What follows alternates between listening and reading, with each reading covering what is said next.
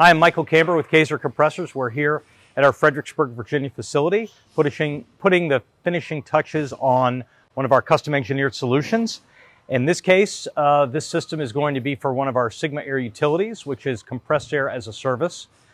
In some cases, we install those directly in the customer's plant. In this case, we're doing an enclosure, an outdoor enclosure that will have the entire compressed air system that the customer can just put on site next to their building. Saves a lot on construction and also in time to get the system up and running.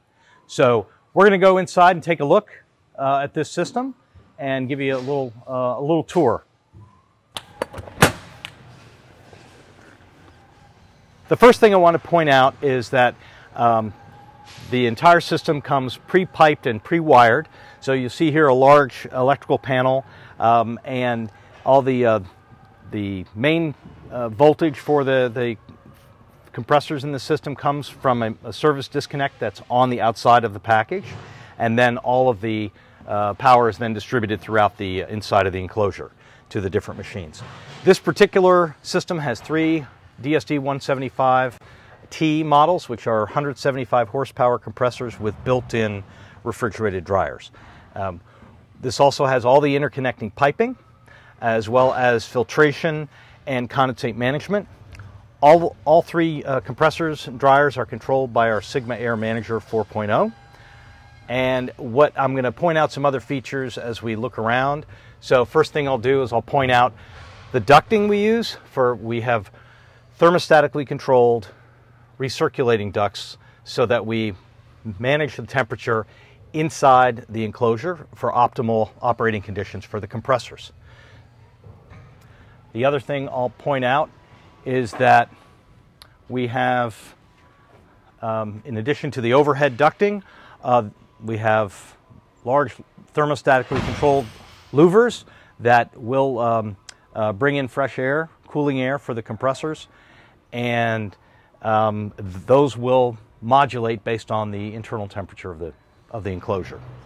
So this unit is going into an area that gets cold in the winter, so this also has some internal heaters, wall-mounted heaters, so that we don't go below the minimum operating temperature so that the machines don't get too cold before they turn on.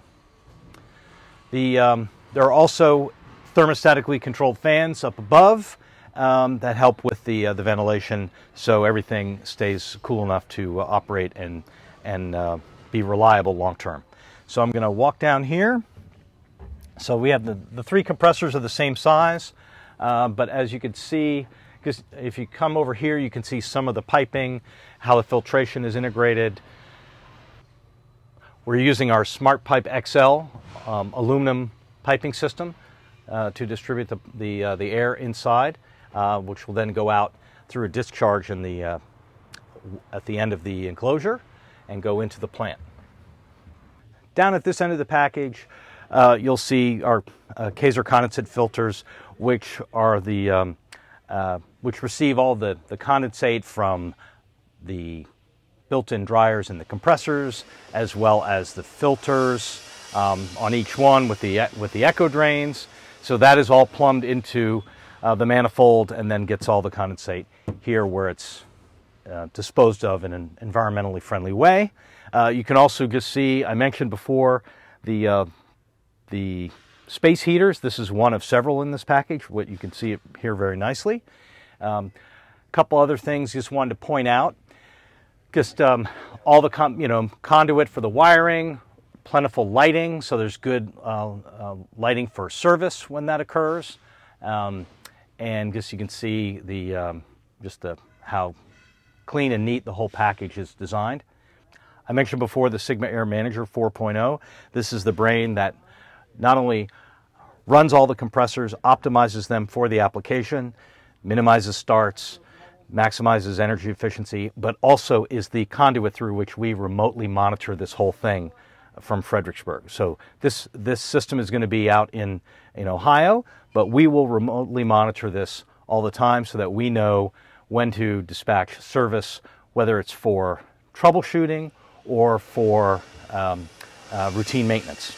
So The Sigma Air Manager is a great way for us to monitor what's going on in any compressed air system, but we do it on every Sigma Air utility.